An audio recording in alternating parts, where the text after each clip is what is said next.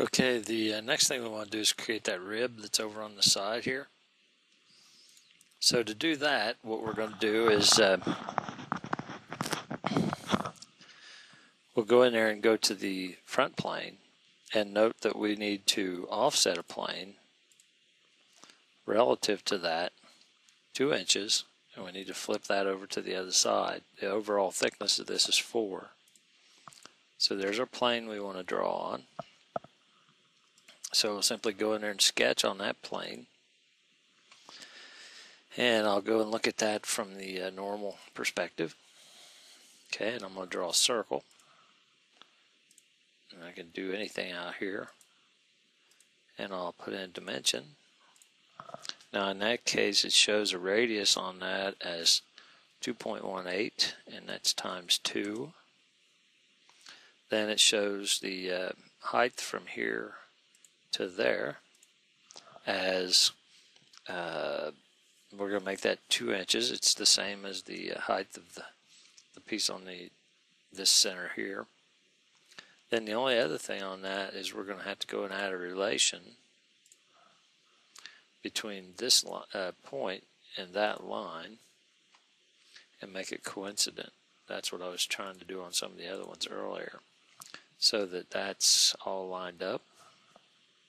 Then we're going to draw a line that comes from this point, and we're going to make that tangent. We'll break that chain, and we're going to draw another line, and we're going to make that tangent. It's not showing up tangent, so I'm just going to draw it out in space, and then I'll add a relation to it. This line and that circle. That way I know it's tangent. And the only other thing, I would zoom in on that and notice that that line needs to be extended.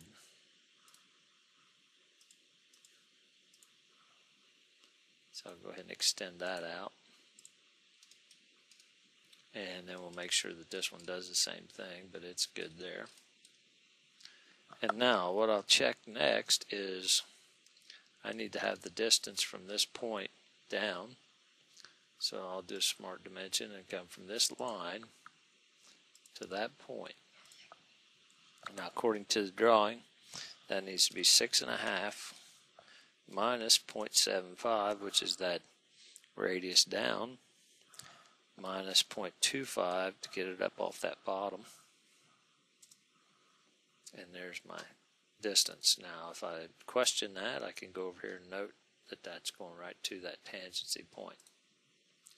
So then I'll simply just go in there and trim out that part of the arc, and I'm ready to do my rib. So I'll exit the sketch, go to the features, create a rib, and there you can see it highlighted and which way it's going. I already changed my thickness to 1, and going in the right direction, so I'll finish the rib. Now I want to go ahead and hide that plane. Now I guess the next thing you can do is actually go in there and put in some fillets.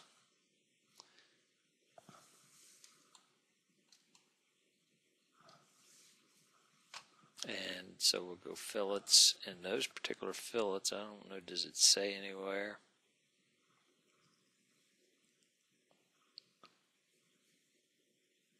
I don't see anywhere where it says, but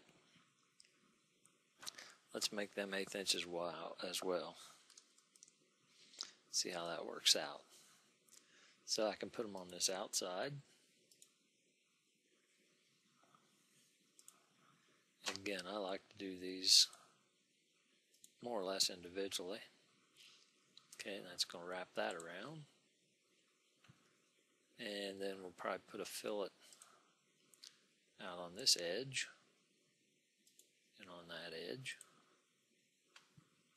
That just kind of blends in there, so let's see if we can get that to stick or not. Nope, it doesn't like that, so it just gets too small there. And let's see, actually I show those in my other part.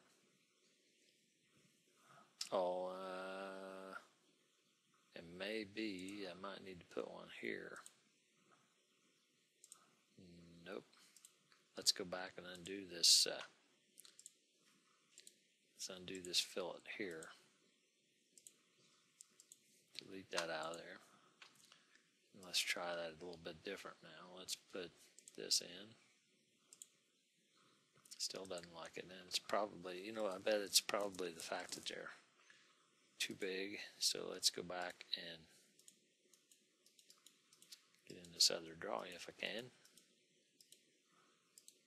Oh, I'm still in that command. And it looks like those are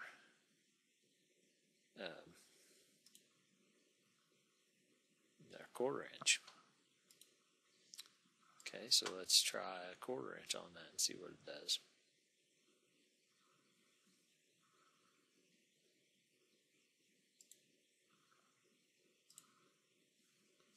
For some reason it likes the bottom now, not the top. There we go. And let's put in another one. So we'll do it again.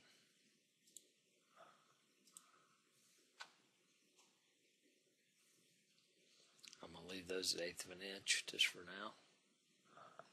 And I don't know, let's go ahead and put 1/4 inch on this. Now, if I do that a little differently, if I put the 1/4 inch in here first, accept that, and then we get, if we pick that line, it should have, would have thought it would have grabbed that. So I'm not thinking that's going to work 100%. Yeah, looks good. We'll leave the inside of this out. That'll get machined out. So I guess the next thing to do would be hit save. And then what we want to do is get that on the other side. Now, none of these planes, I don't think, line up. Oh, the right plane does. So we'll leave that like so. So that plane is picked. We'll do a mirror. It comes up automatically. Features. And basically, why don't we come over here and grab the, oops, wrong place. Let's just put a window around this whole thing. See if that doesn't work for us. I think we got everything. Pick it, and there you go. That's much easier than drawing multiple things there, and that's plenty acceptable. In fact, that would be the smart way to do it, wouldn't it? Then we've got just a couple more things to do. I'm just going to go ahead and finish them up here. One, we've got to put on that bottom. We've got to draw a sketch. Try it again. And we've got to draw a circle. Now, if you want, we could go look at that normal to that plane. Draw a circle in there, and we'll come straight down off of that. And straight over from there. Create a dimension for this, and that I believe was 3.5 if I remember correctly. And now note, it's not giving me any, it's still not 100% where it should be, so we can put in a dimension there, that's fine. And that number is 2 inches. And then we'll go ahead and do a relation between this point and that point, vertical. Now it's tied in there.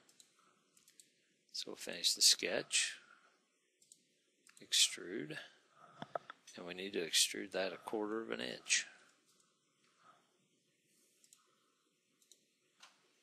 And then I guess really there should be some fillets on at least that in there, but now be careful, this is going to get ugly. I don't think this is going to want to work for us, and especially at 1/4 of an inch. It's going to get ugly there, I believe. So it doesn't like that. And you know, let's see what that does. I think it's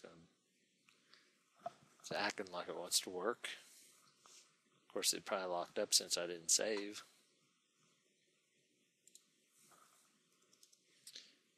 And it's starting to not like it, so let's see if we can make that 1/8 of an inch if it likes it a little better.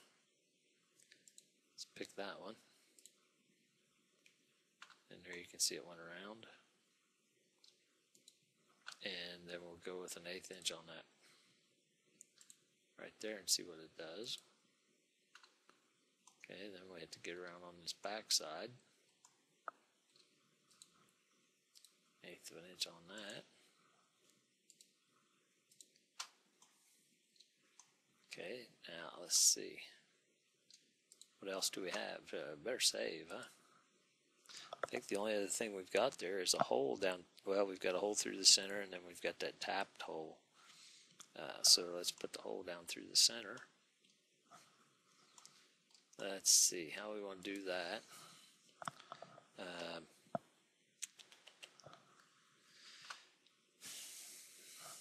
If we go to the hole wizard, I guess we could go, yeah, we could go to the hole wizard, and that's just going to be a through hole.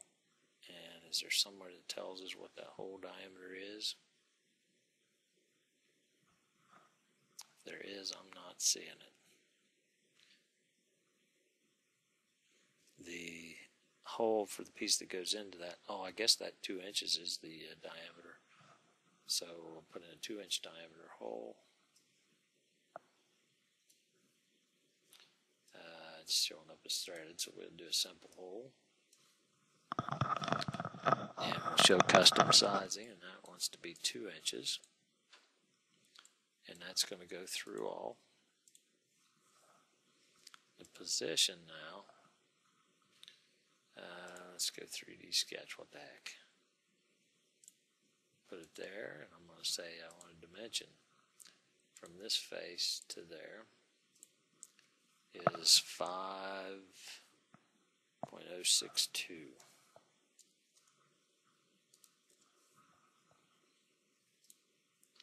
And then from this face to there is 2 inches, isn't it? And that should be it. And there's your hole. Now the only other thing we've got is we've got a hole on the front face, and that actually goes all the way through. Now that's the one where it says to drill for a number 8 taper pin. And what I want you to do is use the pin that's on the back page of this handout.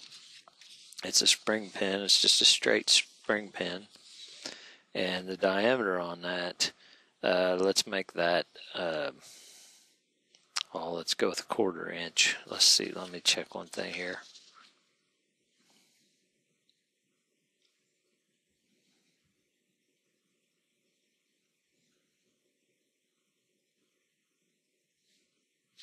Actually, let's go with the 3/8 if we got it. Let's go 3/8 on that. So we're just going to punch in a 3/8 hole.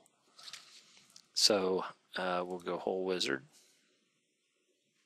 It's a simple hole, and it just so happens now that says 3/8 there, so we'll just turn off the custom sizing. Position, 3D sketch, we're going to go here somewhere, and I don't know about that. Let's make that, show that custom sizing and get back to 3/8. Oh crap, I just blew that, didn't I? That, need to show my dimensions and see if we can't fix that. Forgot to do the position. Okay, now let's see from that same face to the center. That was 5.062. And then let's see from the, where do they locate that? From the very bottom. So from the very bottom we want to go up. So from this face to that point is 1.25. And now we're done. And the only other thing is I didn't go all the way through, did I? So let's get that all the way through.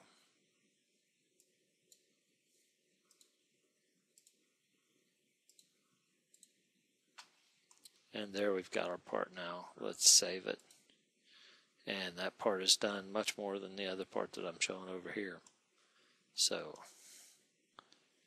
that's the support roller bracket.